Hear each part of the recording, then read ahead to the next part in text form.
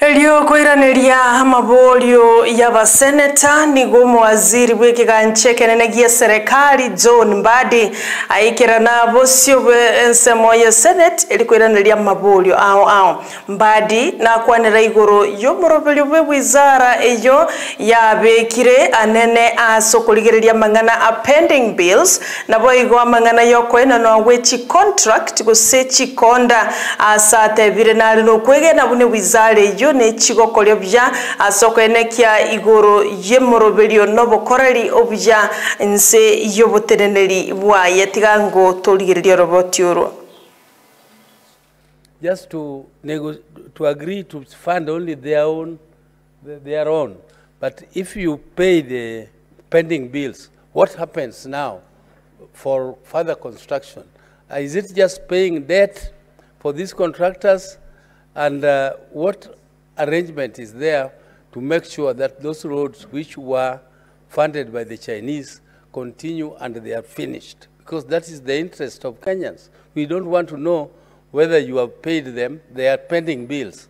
Pending bills is only pending, but we want how the arrangements you have for continuation and completion of those roads, and what will happen to those ones which are not funded by the Chinese. Let me just explain how the Chinese contractors, the Chinese government, through China Development Bank, agreed to take up some of these contracts and pay.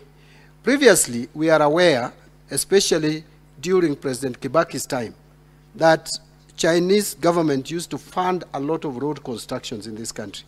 They were giving us funds and bringing their contractors.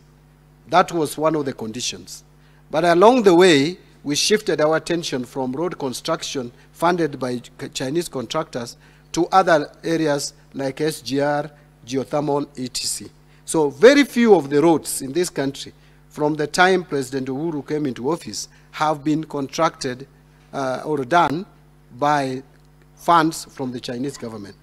Most of the roads that we see Chinese contractors engaged in are funded through Government of Kenya funds.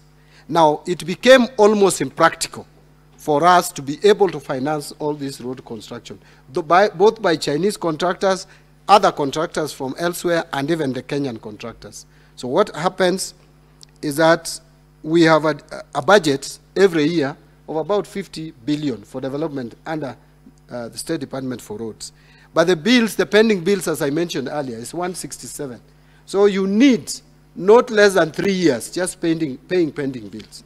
That is why the government came up with a strategy to take contracts that were under or in the hands of Chinese contractors in terms of road construction and negotiate with Chinese government if they could be funded from their money through concessionary loans.